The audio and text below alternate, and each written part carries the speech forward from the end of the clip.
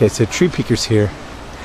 And what I'm trying to show you is there's this sandstone stuff here that's just amazing. And this is the edge, this is like the swimming hole where people go. But back downstream here, the further down you go, there's some pretty remote, different remote areas of this. And it's very remote, impenetrable, bad for humans, good for you know who. So I just wanted to report on that. I found an area that's like exactly like this, only it's way the heck back in there.